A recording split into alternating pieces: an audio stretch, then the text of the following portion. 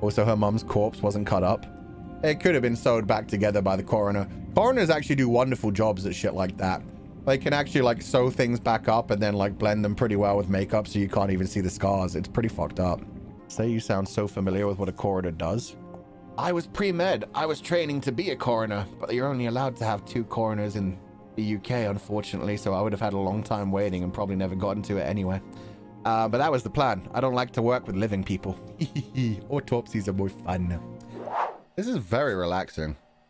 I actually always wanted to work in a mortuary.